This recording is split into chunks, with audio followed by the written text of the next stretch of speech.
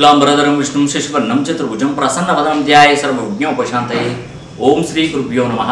राम कृष निहान एस्ट्रोन्यूमरालजी YouTube channel చూస్తున్నటువంటి ప్రేక్షకులకు హృదయపూర్వక ధన్యవాదాలు। ఈ వీడియోలో మనము మకర రాశి గురించి తెలుసుకుందాం। మరి 2019వ సంవత్సరం మకర రాశి వాళ్ళకి ఆర్థిక స్థితిగతులు ఏ విధంగా ఉంటాయి అనే అంశంపై ఈ రోజు చర్చించుకుందాం। మకర రాశి ఇది భూతత్వ గల రాశి, దీనికి అధిపతి శని భగవానుడు। మరి మకర రాశిలో కనుక మీరు జన్మించినట్టయితే 2019వ సంవత్సరంలో మీకు ఆర్థికంగా కొంత నష్టాన్ని వాటిల్తాయి।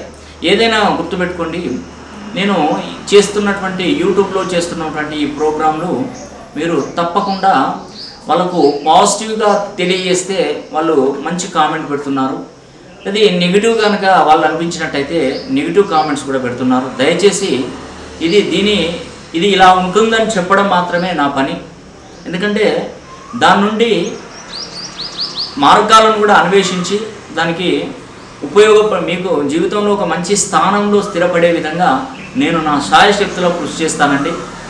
మీరు ఎలాంటి ఇబ్బందులు పడకుండా ఉండాలంటే నేను చెప్పినట్టుగా ఈ యొక్క మకర రాశి వాళ్ళు దయచేసి మీరు ప్రతి శనివారం కూడా నల్ల ఆవులకు అరటి పళ్ళు తినిపించండి, నల్ల చీమలకు చక్కెర చల్లండి।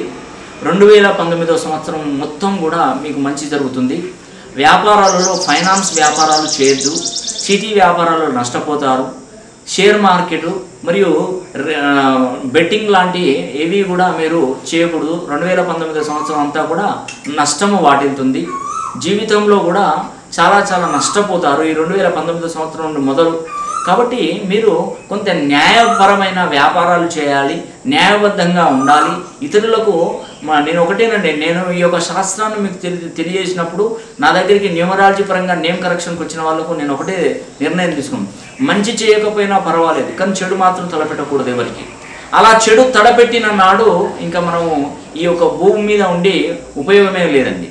ఎందుకంటే ఇక్కడ ఒక కుందేలు ఏం చేసిందంటే బాగా ఎండ పడుతుందని చెప్పేసి ఆ కుందేలు పాపం ఎండలో తిరిగి ఒక తాటి చెట్టు నీడలో నిలబడింది।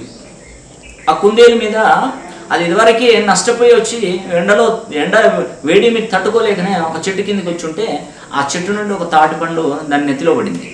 అంటే ఆలోచించండి, అంటే కష్టాలతోనే నా దగ్గరికి వస్తారు కానీ లాభాలతో ఎవరు రారండి।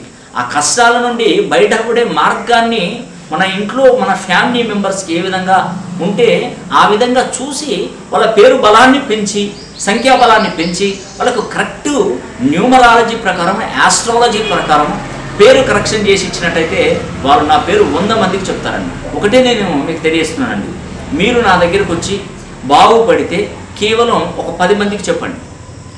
ఒకవేళ కనుక నేను ఇచ్చిన కరెక్షన్ ద్వారా మీరు నష్టపోయినట్టు మీకు తెలిస్తే 1,00,000 మందికి చెప్పండి। దాంట్లో ఎందుకంటే మంచిని చెప్తూ ఉండండి, కానీ ప్రజలకి ఇబ్బంది కలుగుతుంది నష్టపోతున్నారంటే 1,00,000 మందికి కాదు కోట్ల మందికి చెప్పినా నష్టమే లేదండి। ఎందుకంటే నా దగ్గరకు ఇప్పటివరకు వచ్చిన వాళ్ళలో అదృష్టం వచ్చిన వాళ్ళు చాలామంది ఉన్నారండి। అది వ్యాపార పరంగా, ఉద్యోగ పరంగా, వివాహ పరంగా, సంతాన పరంగా, విదేశీ ప్రయత్నాలు చేసి లాస్ అయిపోయి నష్టపోయిన వాళ్ళు కూడా మనకు ఒక స్థాయిలో స్థిరపడరు। కాకపోతే దీనికి కోర్సు నియమం అనేది కూడా ఉంటుంది, ఆ కోర్సు రెగ్యులర్గా రాసుకోవాలి। ఎప్పుడే కూడా మధ్యలో ఆపిన వారికి రిజల్ట్ రాదండి। మీరు కోర్సు పూర్తిగా రాసిన వాళ్ళు అయితేనే నా దగ్గరికి రండి, అప్పుడు మీ పేరుని సంఖ్యాబలంతో మంచి కరెక్షన్ ఇస్తే సరిపోతుందండి। కాబట్టి నేను చెప్పినట్టుగా మీరు చేయగలిగితే మాత్రం 100% చాలా బాగుంటుందని కూడా ఈ వీడియో ద్వారా తెలియజేస్తున్నాను। ఈ వీడియో కనుక మీకు నచ్చినట్టయితే లైక్ చేయండి, మరి షేర్ చేయండి, కామెంట్ చేయండి। సర్వే జనా సుఖినో భవంతు।